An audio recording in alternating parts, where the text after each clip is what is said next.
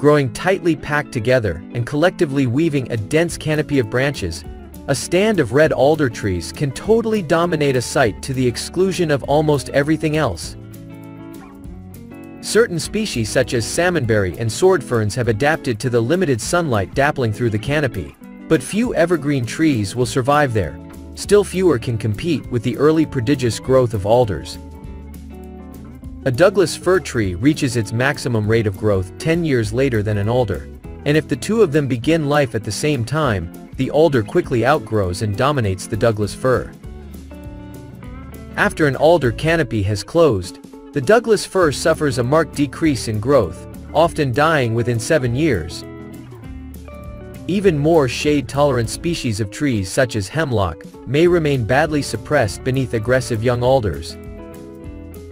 Companies engaged in intensive timber cropping naturally take a dim view of alders suppressing more valuable evergreen trees. But times are changing. A new generation of foresters seems better prepared to include in their management plans consideration of the vital ecological role alders play. Among the alder's valuable ecological contributions is its capacity to fix nitrogen in nitrogen-deficient soils. Alder roots contain clusters of nitrogen-fixing nodules like those found on legumes such as beans.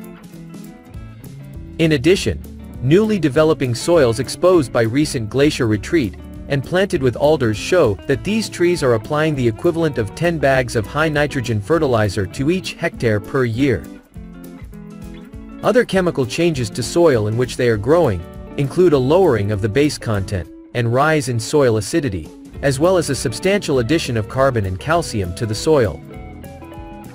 Another important role many alders play in the wild, particularly in mountainous areas, is to check the rush of water during spring melt. In Japan and elsewhere, the trees are planted to stabilize soil on steep mountain slopes.